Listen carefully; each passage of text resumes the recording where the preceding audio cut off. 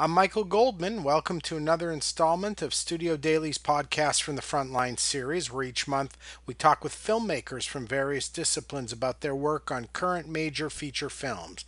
And this month our guest is director Ben Lewin, who recently helmed the indie historical drama The Catcher Was a Spy, starring Paul Rudd as Moe Berg, a mysterious real-life figure who, while playing Major League Baseball, was recruited by the U.S. government to spy for them during World War II. Lewin, who has written and directed dozens of films, including the acclaimed 2012 drama The Sessions, recently sat down with me to discuss the challenges of putting together a period piece based on a true story about a figure whom history does not really know much about or understand that well. We hope you enjoy the conversation.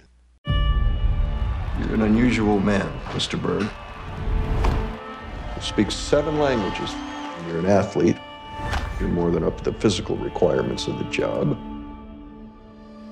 What job? Since this war began, we have reason to believe the Germans are working on a fission bomb. The scientist leading the atomic program is Werner Heisenberg. We must get to him and find out how close the Germans are to a bomb. Welcome to the OSS, Mr. Berg. Millions of lives at stake. A 5% chance of losing the war to a weapon like this, you do what has to be done. You can't allow yourself to be captured.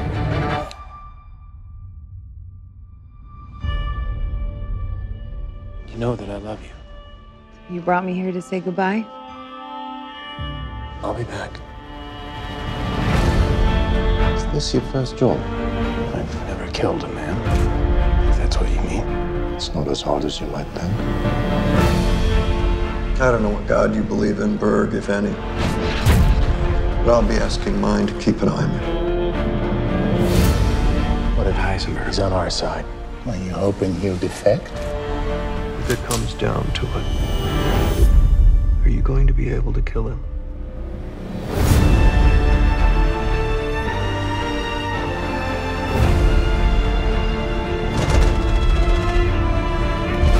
There may be one moment that tells you whether the Germans have a bomb. One moment when you'll learn all you need to know.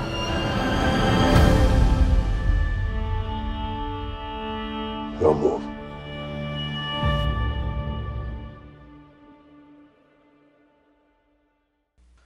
Ben, thanks a lot for joining us. Really appreciate it. It's my pleasure. And I thought maybe a good place to start would be to find out, a little bit of the backstory for you, what attracted you to the piece generally, how you got your hands on it. I'd heard bits and pieces of the Moe Berg story over the years, and I always said to myself, this would make a good movie. And here you've gone and done that. Was it based on the book by Nicholas Dawidoff? Essentially, yes, although we did use other historical sources. I think at the time that Nick Dawidoff wrote the book, I'm not sure that Moe's OSS file was available. That was one thing that was very fascinating to look at, to read the correspondence inside the file for the, some people calling Moe a genius and others calling him a pain in the ass. So that was a very useful source. And also all the letters that his girlfriend, Estella Huni, wrote to him while he was overseas. They were also very illuminating. So, and occasional conversations with people who had known Moe during his lifetime. But essentially it was based on, if not all of Dawidoff's book, then a fair chunk of it. I mean, you had to kind of somehow weave a coherent narrative out of a life story that was not coherent. I mean, the trouble with Moe was that he kept reinventing himself.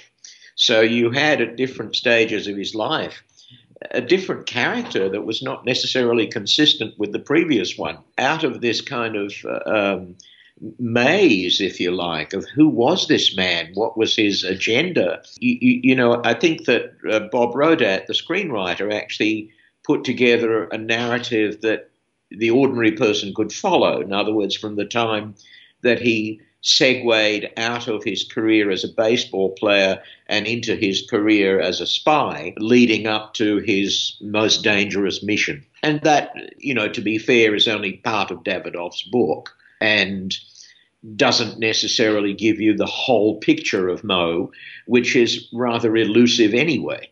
That's one of the things that fascinated me about the choices made, how you put together cinematically this kind of story when there is, like you said, such a wide range of aspects to this guy's life. It seemed to me, we have the baseball, we have his private life, and a love affair with a girlfriend. We have suggestions he's homosexual or bisexual at the same exact time.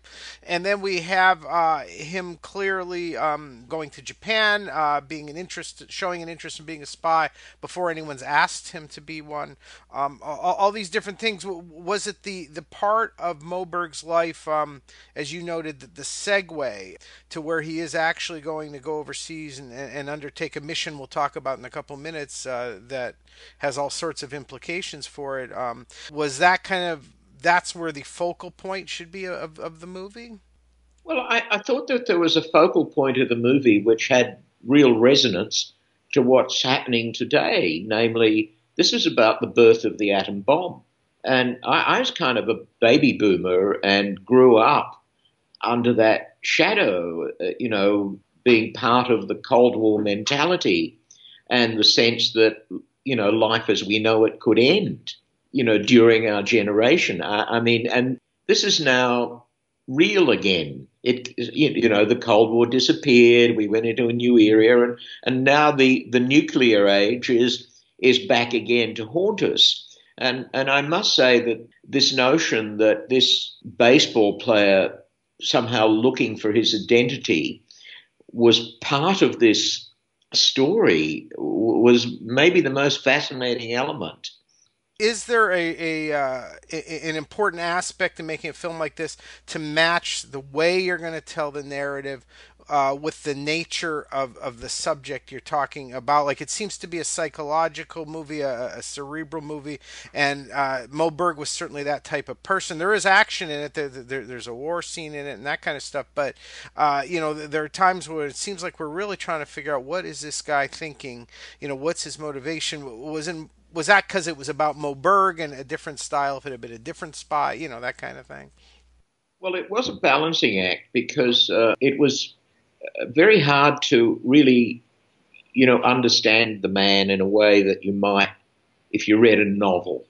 I think that one of the stories we wanted to tell was Moe, the war hero, even though, he's an unlikely kind of war hero. And the other story we were trying to tell was the enigma, the man constantly reinventing himself and somehow stumbling in a way into this larger-than-life role.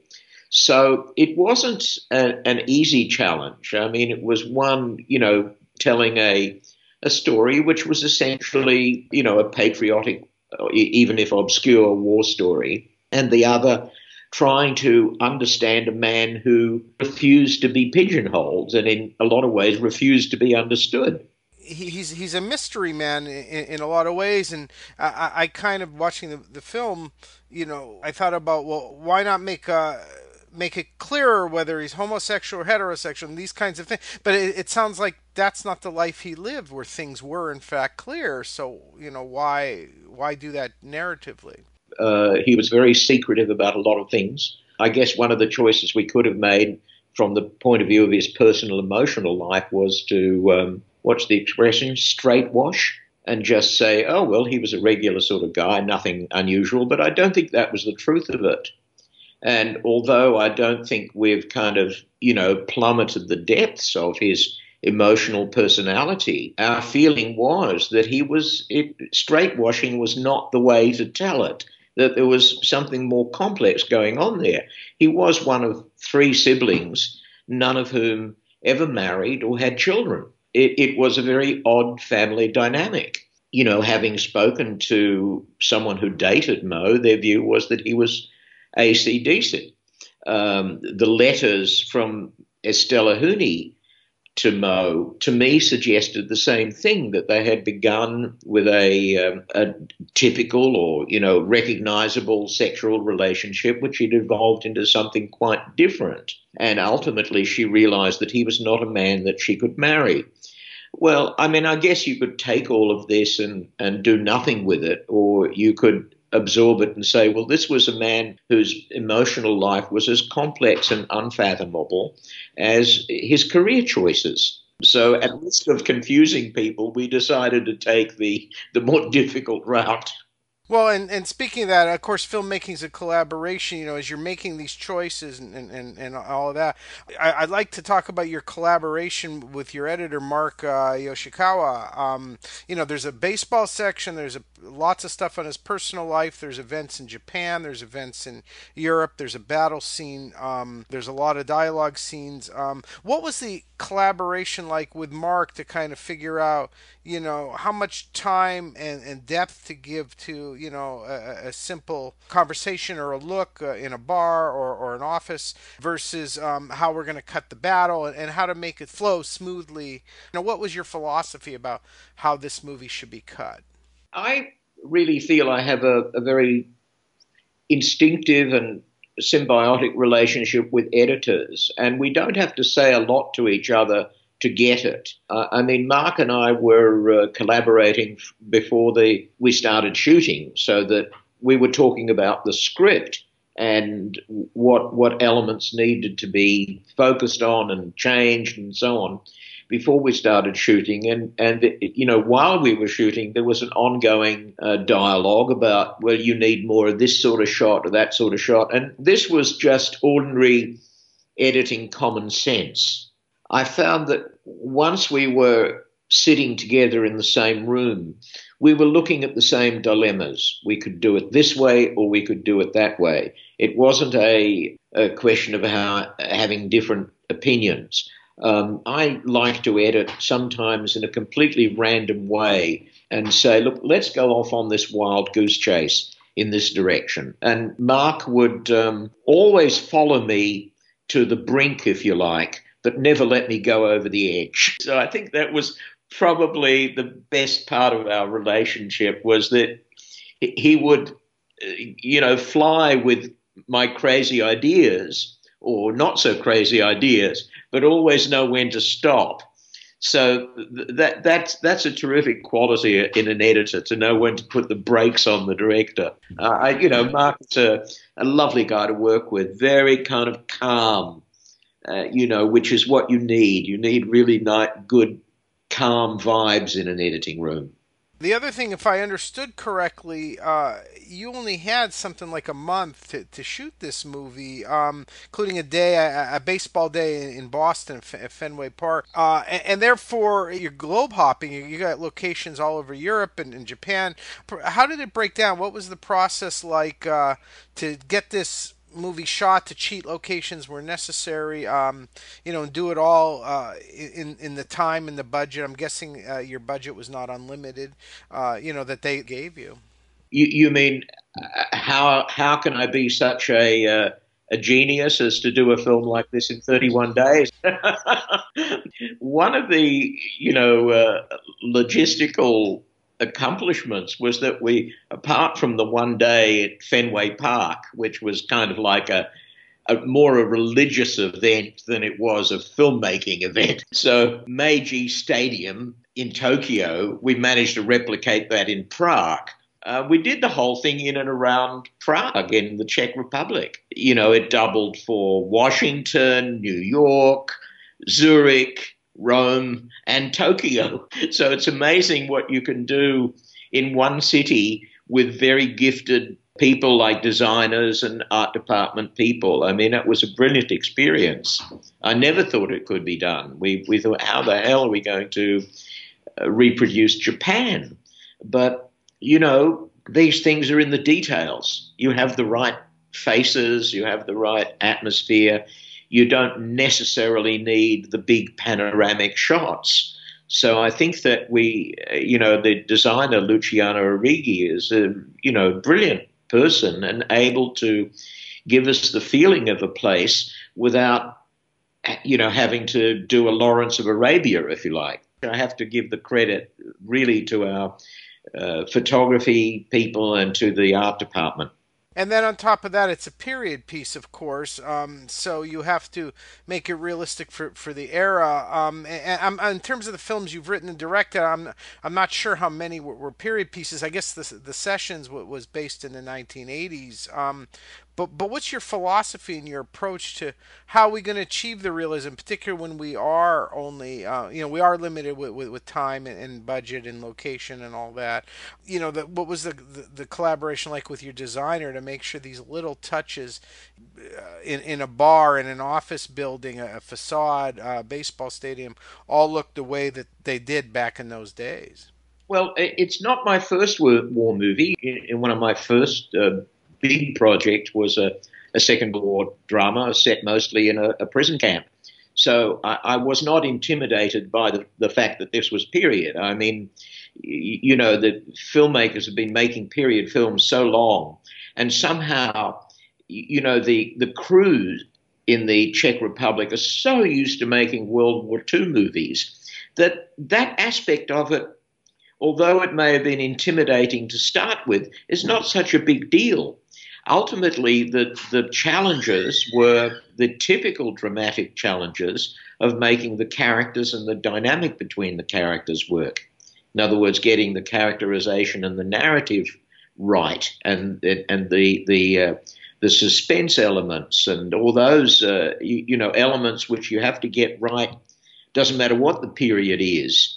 And after a while, I felt so confident in my production crew that I just knew that even down to the smallest thing, they would get it right. I very rarely had to look at something and say, oh, that's not the right period. It was, they were brilliant at that sort of stuff. And just putting in those little detailed touches. I mean, I probably, more than I have for a long time, developed tremendous respect for the costume design and how much that contributes to the feel of things.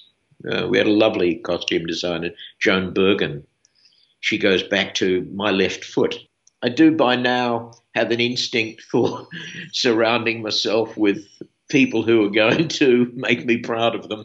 Well, speaking of such people, the other side of achieving these visuals, the key side, of course, is your cinematographer, Andrzej Parek. In terms of achieving these visuals, and then sort of the collaboration between the two of you to decide what's our aesthetic, what's our palette going to be. Some movies they talk about with a color palette for the whole movie.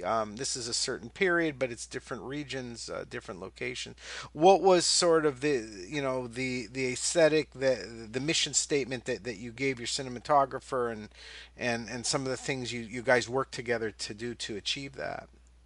It's not as cut and dried as that. It's an evolving process. You don't really give the DP a mission statement. You say, well, how are we going to make this movie, and start a discussion. And instinctively, we both started the discussion in the same place with movies like The Third Man and The Conformist. And we spent quite a lot of time looking at particular scenes, particularly in The Conformist. And although there were very kind of simple things, I remember there was a scene in The Conformist where the dominant character was against the light, and the more, the other character, or the character who was listening or being talked to and talked down to, was fully lit. And I think we used that idea, and it's not dramatic, it's subtle, in the scene where Moe first meets Donovan. And, Donovan is against the light, and Moe Berg is brightly lit. And these are really simple devices, but they do. We both, Andre and I, had a reverence for this kind of cheesy old manual called The 5 C's of Cinematography, which I kind of, started with. And, the rules still work. So I think we had an instinctive starting point, which was common between us. And also, Andre helped me get over my reluctance about multi-camera shooting. I mean, the only way we were going to get through this schedule was by using multiple cameras. We'd always work with 2 cameras, sometimes as many as 4 cameras. And the battle scene was only accomplished by really planning it as if it were a ballet. Every single step was pre-planned, rehearsed, and on the day, it really was actually like planning a battle. You know, one side advances, the other side retreats, and I felt like an armchair general. It was fun. I mean, in many ways, I found it easier to execute than a dialogue scene between 2 people in a room. Well, I found the battle scene intriguing for a couple of reasons. I mean, obviously it was well executed, it was realistic, but the fact that the key people we're following in the battle scene are doing everything they can to not be part of the battle and to just keep their heads down and not get shot because they have a different mission as Yeah. opposed to just fighting the battle. They're trying to get from one location to another.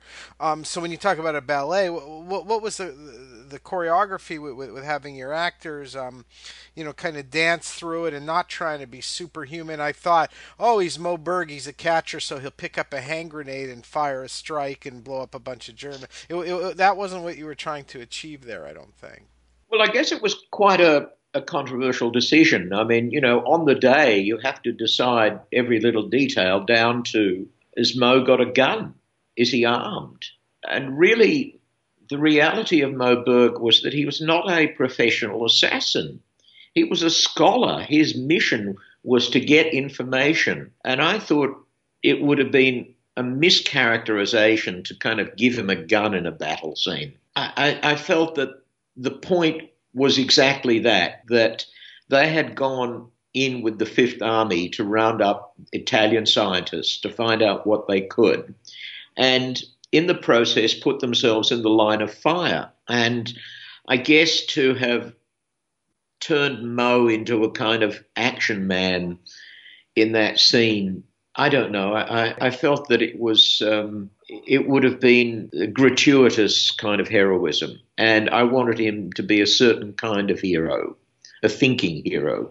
You know, this part of the movie that we're talking about, that it segues into his key mission where he's heading into Europe, first to trying to find these scientists and then get a handle on the location of Werner Heisenberg, who in real life was the German tasked with developing their atom bomb, played in the movie by Mark Strong, and Moe Berg's mission, which from the movie and the book and all historical sources say was true, what really occurred was that he was tasked with determining whether he needed to kill this guy or not. How far along were the Germans? And so you talked about some of the references to the look of the movie. It seemed to me at that part of the movie, it starts to look a lot like film noir, and I was wondering, was that intentional with this part of the movie more than that part of the movie, or it just sort of that's what fit your particular narrative, your story?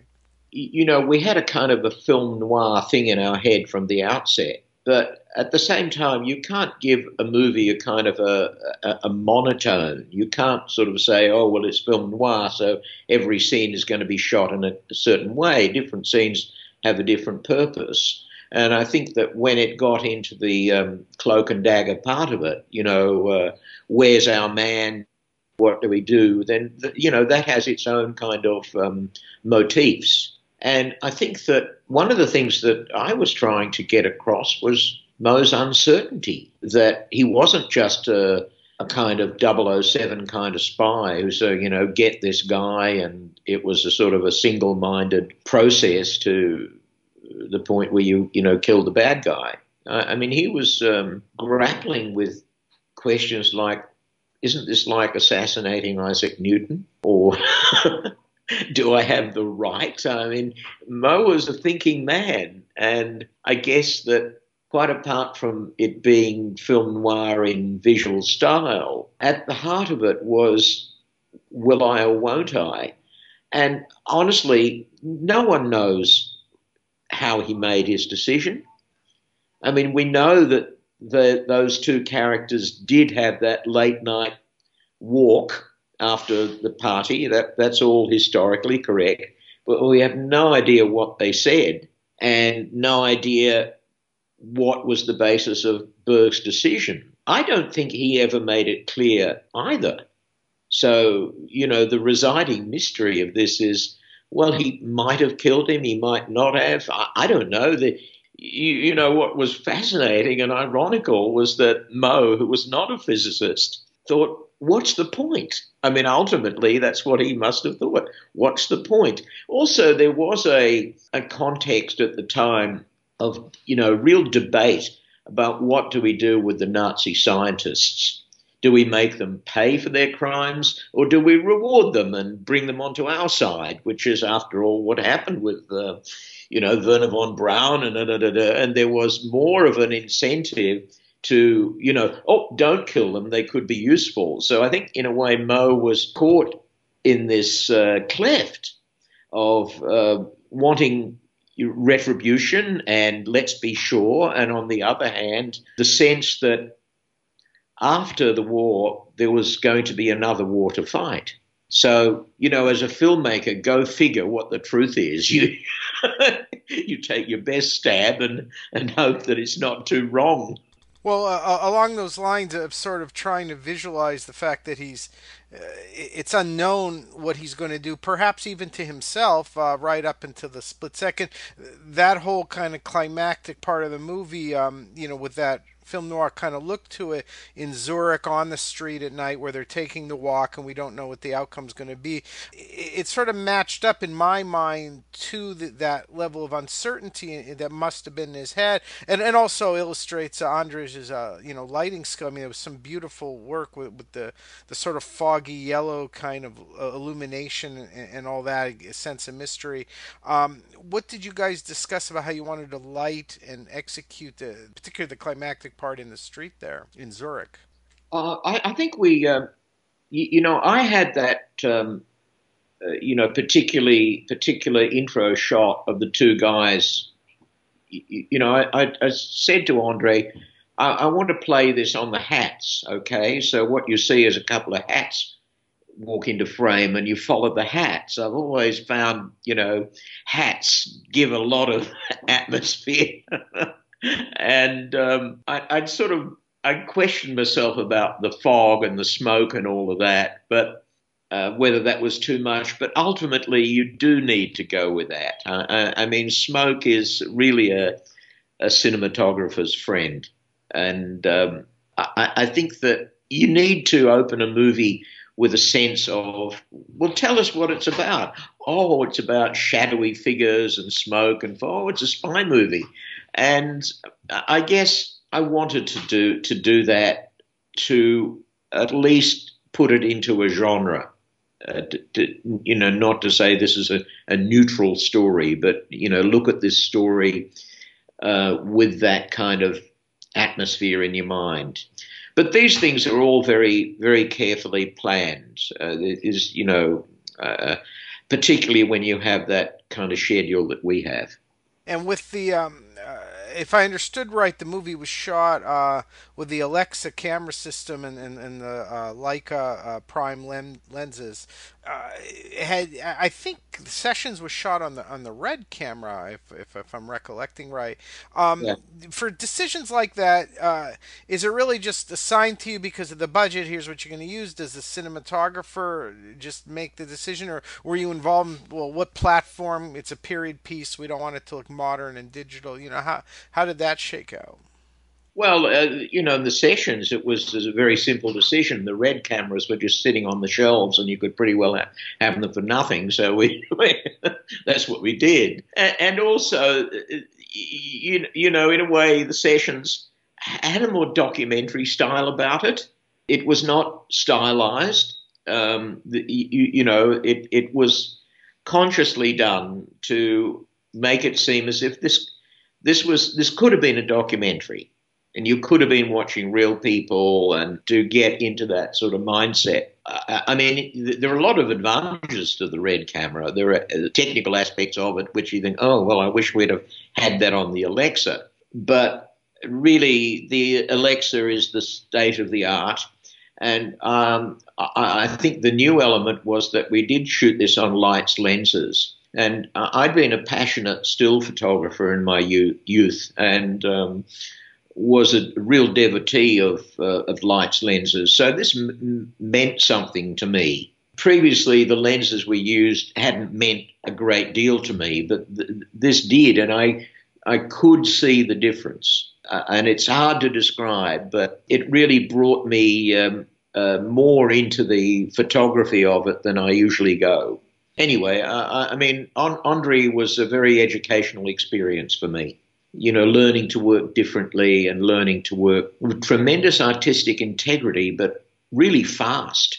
I mean, the pressure on DPs these days to work fast, you can't believe it. I mean, it's just really unreal. The visual effects aspect, the fact that you couldn't shoot at every location, that sets and locations had to be extended and tweaked and massaged. I'm not sure how many visual effects shots are in the movie, but had you ever done much visual effects work? What was the approach to it, and how did those guys kind of help you complete the scene, so to speak? I had not in the past done a lot of visual effects.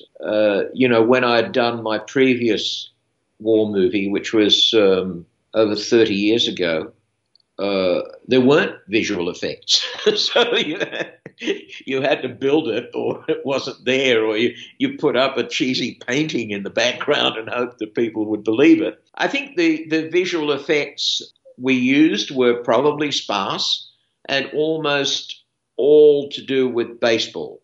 And it's kind of, in a way, it's down to a fine art.